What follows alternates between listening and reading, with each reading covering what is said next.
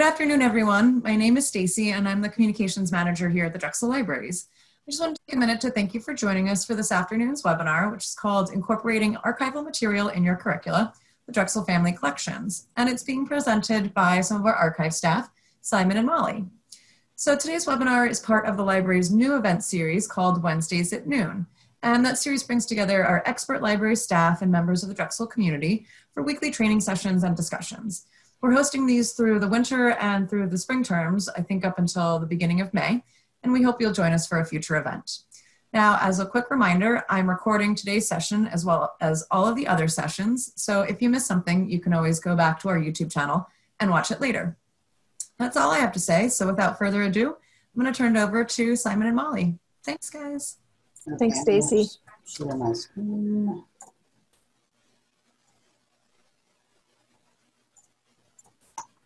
All right. Hello, I'm Simon Ragovin, the Archives Technician in the Drexel University Archives. And I'm Molly Reynolds, the Project Archivist for the Drexel Family Digital Archive. And welcome to our webinar, and thank you for attending.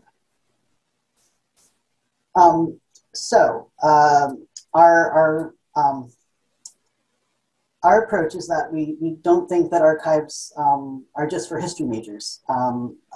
Students across,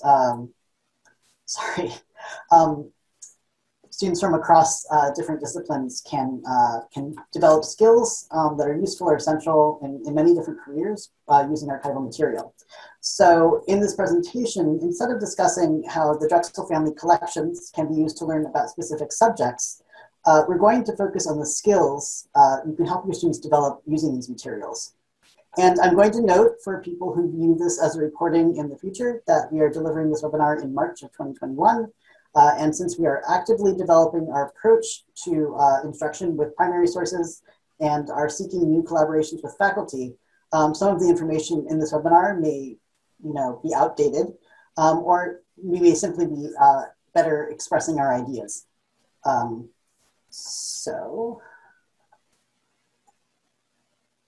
All right, to make sure we're all on the same page, we'll first answer the question, what is an archives?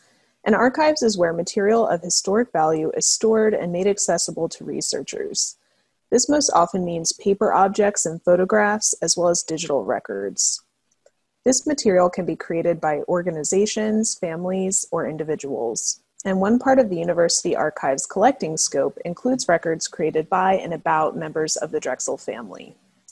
And so for more information about what archives are and an introduction to how to do research using in archives, you could watch a recording of another webinar that's part of this series, which I presented previously, and which is titled Using Archives. And Stacy is going to share the link to that in the chat. All right, so who was Anthony J. Drexel? For anyone who isn't familiar with the university's history, this school was founded as the Drexel Institute of Art, Science, and Industry in 1891.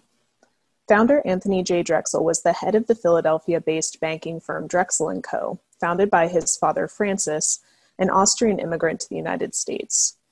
Anthony Drexel was interested in establishing his legacy in a school that would provide practical and well-rounded vocational education for men and women in Philadelphia. Anthony had 9 children with his wife, Ellen Rose, 7 of whom lived to adulthood, so that the Drexel family tree grew very large over the next several generations. Anthony himself was a reticent figure and avoided public attention, but nevertheless, the family became prominent in the American upper class. So now that you've got some background on the Drexel family, I'm going to talk a little about why I and my colleagues in the University Archives really want to collaborate with Drexel faculty and what we're hoping to achieve. Academic librarians have already developed best practices for instruction, as you've probably noticed in working with Drexel library staff. However, this is not the case in the archival field. Best practices are currently emerging. Also, archivists usually work with faculty and students in history and humanities departments. When I was doing research on teaching with primary sources in the professional literature, I found far fewer examples of archivists working with faculty in STEM and in the arts. And while I think that archivists in general should expand their reach, it's especially important that we do so here at Drexel, where so many students are in various STEM programs or attend Westfall. Another thing that I think is useful to know is that archivists aren't usually subject specialists. What we're experts at is organizing and preserving archival material and at helping researchers find archival resources that are useful to them. Most archivists do have backgrounds in history or the humanities, and this is the case with all current university archive staff. Also, archivists usually don't have significant pedagogical experience. What this means is that you, as faculty with expertise in your respective fields and with lots of experience teaching, are going to see all kinds of pedagogical potential in archival material where we won't. And so the pandemic, one of the results is that it has compelled many archivists, including us, to figure out how to teach with primary sources in classes that are conducted entirely online. A key feature of archives is that the vast majority of material is unique and only a tiny proportion of that is digitized. So since we're only able to rely on digitized versions of a relatively small number of items, that does create some limitations in what we're able to do, but we've also found that there are new possibilities. So to sum up, introducing students across the disciplines to archival material is innovative. Teaching with primary sources online is also innovative. And on top of that, we in the University Archives have been reconceptualizing how we frame the potential of primary sources in teaching to emphasize the broad skills that students can develop with archival material. And all this innovation is in keeping with Drexel's character now, but it's also in keeping with Drexel's long tradition of innovation in pedagogy. So this is all very exciting for us, but innovating new ways to teach with archival material is something that we archivists can only take so far on our own. We need to collaborate with faculty in order to really explore the possibilities of archives and teaching. So what kind of skills, do we think students can learn with archival material? These are the ones I'm going to discuss. These are some of the skills that students can develop, and they aren't the only ones by any means, and they do often overlap, but the purpose of this presentation isn't to be definitive or exhaustive. The purpose is to share some of our ideas about how Drexel family material might be used in teaching, and hopefully to start you thinking about how this material might fit into an existing class, or even how you might build a new class around some part of the Drexel family collections. So the first skill we're going to discuss is visual literacy. And one way to define it, as you see on the slide, is an understanding of the history, conventions, and technology of still and moving images, and the ability to analyze and interpret them. To put it another way, what I'm talking about is interpreting still and moving images using the context of their creation, the culture and technology and agenda that influenced how they were created and why, as the foundation for interpreting what you see. And this skill also leads to knowing how to create and use visual media yourself to communicate your own ideas. So visual literacy is a key skill for many subjects and professions, and archival material can provide unique opportunities to sharpen that skill. Here are a few examples of Drexel family material that could be used for teaching visual literacy in a course, especially for students who are studying art and design. So here we have photos of family members ranging from the elaborate costumes of Gilded Age balls to more candid photos from family vacations. In the bottom left corner, you'll see a group of people attending the Bradley Martin Ball, considered the most expensive party ever thrown in New York in 1897. Stage studio portraits like the one of Minnie Drexel in ballet costume seen in the middle can tell a lot about popular fashions, the history of photography, and how individuals wish to represent themselves. And then there are photos of the family during their travels and leisure time, like a mother and son skiing and a group walking on a beach. Besides learning about historic fashion, one can compare how Drexel family members choose to represent themselves in photographs during different eras and for different occasions.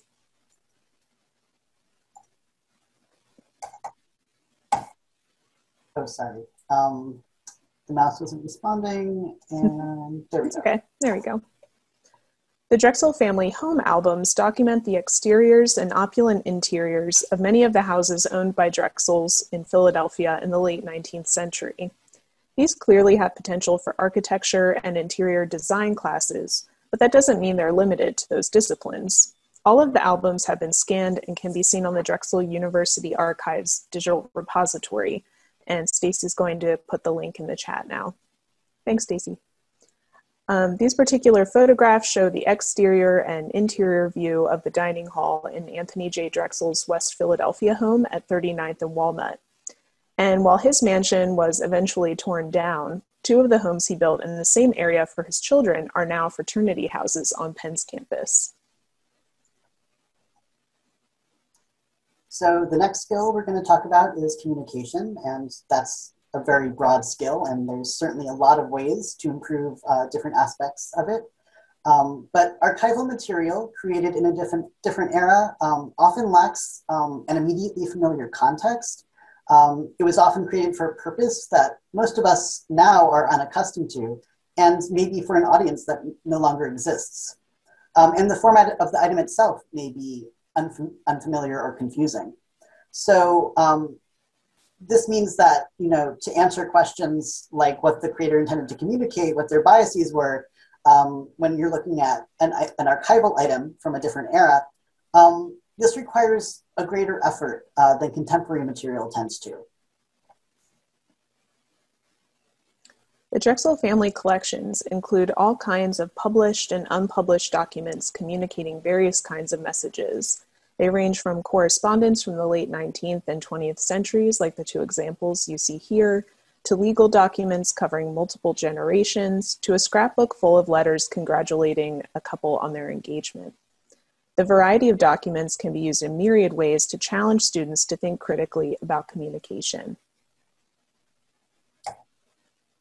So the next skill is dealing with uncertainty, and this may be less obvious or less self-explanatory than the previous two, but we all have to deal with uncertainty in the information we have available, and we all have to figure out what to do when we don't have enough information, whether it's finding a way to gather more or achieving a goal while working within the limits of what we do have. Archival material and research is full of uncertainty. It's completely unavoidable. Archives do not have all the records ever created, not by a long shot. And some parts of the historic record are never even contained on paper, in photos, or in audiovisual media in the first place. There are many gaps and silences. Material is biased or ambiguous. Sometimes essential information like who sent a letter or the date that a photo was taken may be missing, and so on. Yeah, so like Simon said, there are some typical gaps in the historical record. For example, records created by people who weren't wealthy are less common in many eras because often their access to writing material was limited. They had less leisure time to write, and what they did create was unfortunately less likely to have been seen as historically significant and worth preserving. So for example, we know hardly anything about the people who were employed by the Drexels in their homes or what those relationships were like based on the family's records, with a handful of exceptions. We have two condolence letters about a man who served as the stable master for many years at Woodcrest Estate in Radnor. The most accessible information about most of the employees who surrounded the Drexels on a daily basis and who made their lifestyle possible is found in the census records, which contain valuable information but little personal detail. Since the Drexels were a wealthy and prominent family in the 19th and 20th centuries, we have a substantial amount of archival material about them covering that time frame. Still, there's a major gap in the record since Anthony J. Drexel destroyed almost all of his personal correspondence prior to his death. Here you can see two of the few letters written by Anthony that we have in the archives. Some correspondence by him exists at other institutions, but there's no central location for studying the written correspondence of this influential figure. So while his business ventures and philanthropy are pretty well documented, it's hard to piece together other aspects of his life in his own words. And learning how to navigate, piece together, and interpret the fragments of the fragmental archival record can help students become more attuned to seeing the gaps and ambiguities in other information sources, can help them become more comfortable with uncertainty, and more practice at moving forward despite it. One example of an assignment based on the Drexel family material would be finding more information that can help tell the story of the Drexel employees, whether that information is found scattered in the University Archives collections or by following threads to other sources. So the next skill we're going to talk about is skepticism. Working with our archival material could help students really grasp that all the opinions and theories out there that they're learning about are based on the interpretation of data, and that there's usually more than one way to interpret that data.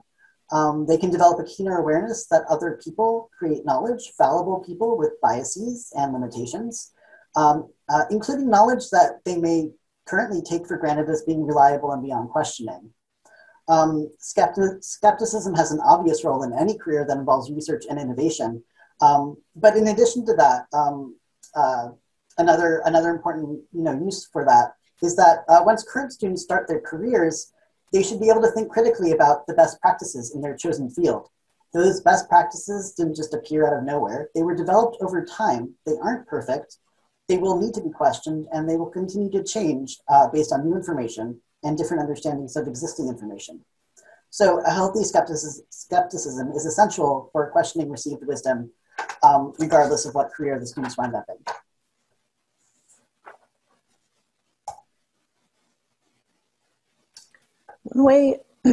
One way of approaching the skill of skepticism using archival material could be to compare and contrast the various formats of resources, both published and unpublished, that detail the lives and activities of Drexel family members. 19th and early 20th century society pages reported on prominent wealthy families like tabloids and social media cover celebrities today, documenting their parties, marriages, divorces, deaths, and scandals. The headline here, "Rich Mrs. Drexel Forgives Her Prodigal Daughter," and the clipping titled, "Her Pathetic Romance Ends," are in reference to the scandals surrounding Alice Gordon Drexel in 1919, when she eloped with a naval captain to Paris before separating the next year. Contrasting these with documents showing how her family viewed her and her brief marriage would provide a different understanding of the same events. Another example is Cordelia Biddle's book about her father, A.J. Drexel Biddle Sr., titled "My Philadelphia Father," that paints him in an entirely positive light. In the 1960s, Disney adapted this book into a musical titled "The Happiest Millionaire," which certainly doesn't document anyone's faults or tensions. Archival material showing, for example, tension between Biddle Sr. and family members would show a more varied and complicated person. Since the Drexel family collections include material that portrays various Drexels from different perspectives, students can compare items by and about the same individual meant for different audiences and created for different purposes. Discovering for themselves the sometimes vast differences in how a single person is understood in their own time can help students grasp why they can't rely on a single source of information and give them some practice in spotting the agendas and biases in specific sources. So the next skill is gathering and analyzing data. This is, of course, central to any kind of original research. And archival material can provide practice at pulling quantitative and qualitative data from various kinds of archival records, and then using that data to create information. The Drexel family collections include a number of financial and legal documents such as account books, wills, and estate inventories. Here we have a page from the Drexel & Co. ledger dated December 1883.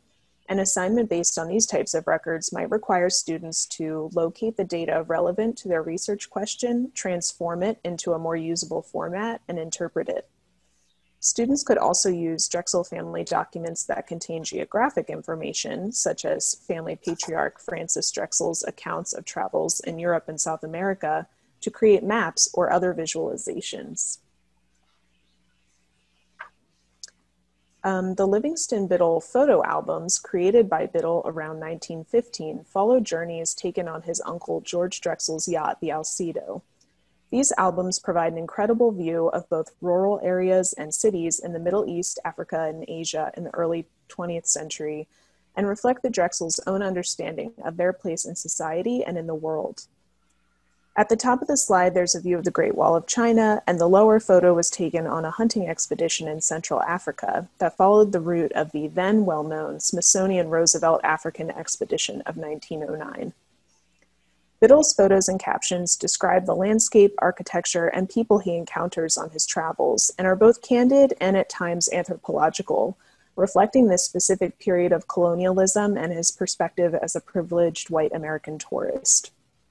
These photos could also be used to create maps, but in addition, they could be a jumping off point to discuss environmental changes in specific places, or for putting these voyages into the political, social, and economic context of the regions visited. So the next skill is navigating online resources. Just because most current undergrads don't remember a time when computers weren't ubiquitous, doesn't mean that they intuitively understand all things digital. There are a lot of skills that people need in order to be really competent at finding the information they want online, and working with archival material can be good practice for many of these. Yeah, so archival material can help make the limits of Google, Wikipedia, and YouTube clear to students who aren't accustomed to venturing outside of these most well-known online resources. Choosing an individual family member or other topic related to the family to investigate could help to teach students research skills, as they could use our LibGuide on the subject, navigate the library's resources and databases, analyze whether resources are trustworthy, work with digital archival offerings from the University Archives or elsewhere, learn to use finding aids, and identify when it's necessary to contact someone for help with research and access to materials. This gets them accustomed to figuring out how to use unfamiliar tools and resources for finding information. So hopefully by now we've piqued your interest and you're wondering how this would work and what your next step would be if you wanted to explore the options for how you might incorporate Drexel family material or other archival resources into your courses. So there's a lot of different ways to do this, and University Archives staff would collaborate with faculty to figure out what would be most effective for their pedagogical goals. We're currently developing an Archives 101 lesson plan, which can be modified to fit a specific class. And our focus has been so far to create an online version that can be delivered as a synchronous class or as an asynchronous module. The synchronous version would be led by Drexel University Archives staff. And we will also create a version we can use when classes can visit our reading room again. We are also happy to work with faculty to incorporate archival material beyond the Archives 101 class, or to provide an introduction to archival research that is more tailored to a specific subject or curriculum. And we could also provide support in developing new classes that have a focus on using archival material. So as I've said before, this is a time of innovation, not just for the University Archives, but for the field of archives more generally. And archivists can only accomplish so much on our own. If adding some thought-provoking assignments to an existing class is appealing, or if creating a truly unique class is exciting to you, then your next step would be to email us and start a conversation. All right, so to wrap up, we've provided some links to useful websites here. And of course, like Simon said, we encourage you to contact us if you want to find out more about any of the material you've seen today. Our online resources include the Drexel Family Collection material available on IDEA, our current digital repository. The second link will take you to our archival collections database, which we share with the Academy of Natural Sciences and the College of Medicine Legacy Center. And we've included our Drexel Family Research Guide if you're interested in learning more about our holdings, as well as Drexel Family related material at other repositories. And finally, the Drexel Family Digital Archive, a curated digital collection and exhibit, brings together objects from special collections across campus with University Archives material in order to give greater context and meaning to the Drexel legacy. This site has only recently been made public, and material and exhibit pages are added periodically. But there's already a lot to explore there, and I encourage you to check it out. So that concludes our presentation, and now we can take any questions you might have. Thanks.